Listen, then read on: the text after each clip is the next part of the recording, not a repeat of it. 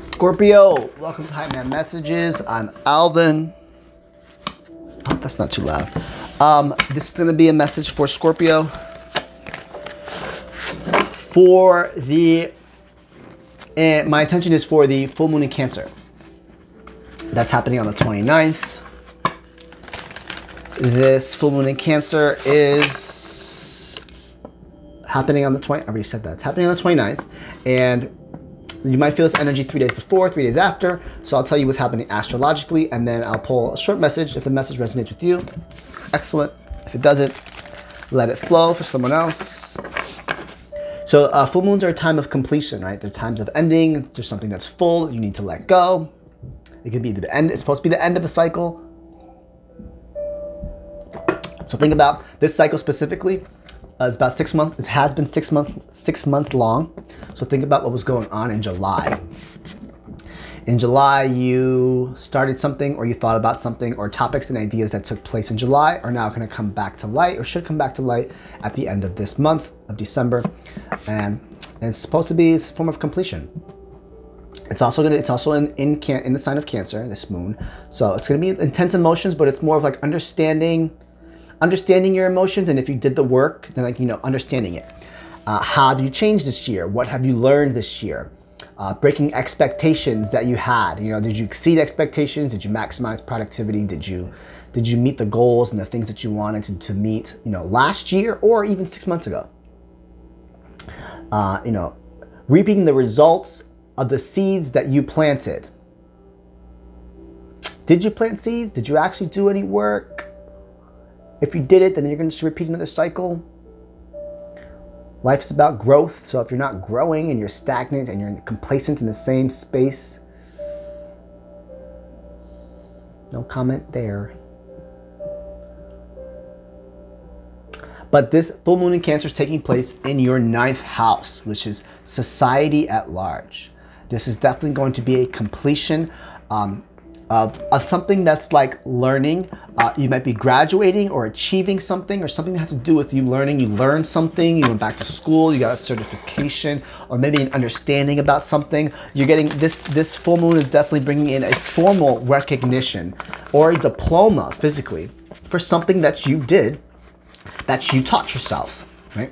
And there is, you might be traveling to meet a partner, to meet a romantic partner. Those are the energies that are coming out for Scorpios during this time. Again, it's in your 9th house, which is society at large. It's also going to be a very social time for you as well. So, think about what's going on in July. See if that stuff comes up. Should be ending it. Let's pull some Oracle Moonology. Balance, spirituality, and practicality. Someone here needs to meditate a little bit.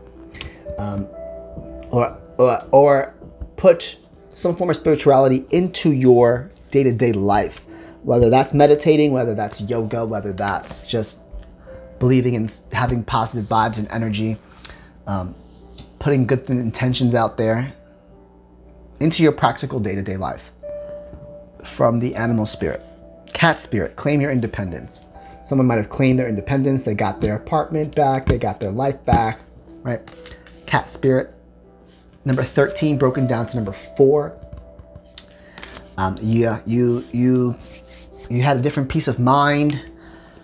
You wanted a calmer sense of life. You got your independence back. Maybe you left a situation.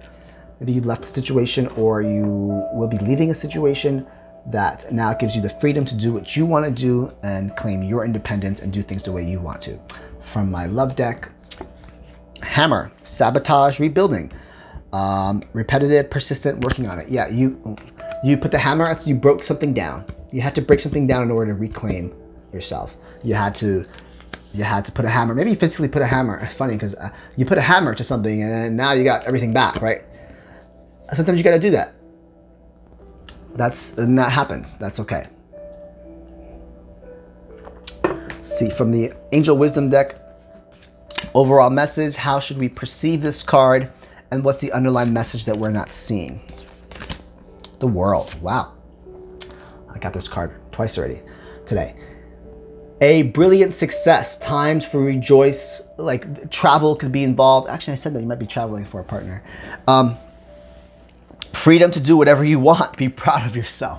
Literally, like, yeah, someone here got their freedom back.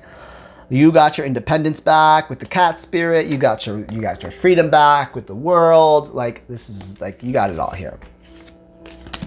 How should we perceive this card? 5 of Wands. Conflicts that caused by other people's opinion. You walked away from drama. So there was drama, there's a lot of opinions going on, and you walked away from that. How should you perceive this card? You wouldn't be in this world energy if you didn't walk away from certain situations. There might have been a lot of people around you that you had to stand up for yourself, like you were like fighting, or you're battling, or you're bickering about, or you were arguing. Could be with work, can be relationship, can be with yourself too. But you were like battling back and forth, like, okay, what do I do? What do I want to do? Or having to defend yourself, having to defend your beliefs. And what's the underlying message that we're not seeing? Four of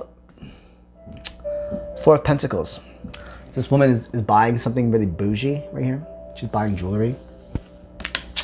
Managing your resources wisely. Extremes in how you give your money, time, emotions. Smart business decisions. Seeing things as black and white and being charitable. So you have enough now. You have a lot of money to give back. It talks about finances, but you have a lot of emotions to give back. You have enough. Spirit was generous with you, and now you're going to be generous with people in your life. Whether that's in finances or your time, you're in a very good place. You are abundant. You're happy. You're joyful. You have money. You know, you're willing to give back to those that need it. Because you worked on yourself. You put a hammer to whatever life you had, or a hammer to a situation, and you're like, fuck this, I want my life back.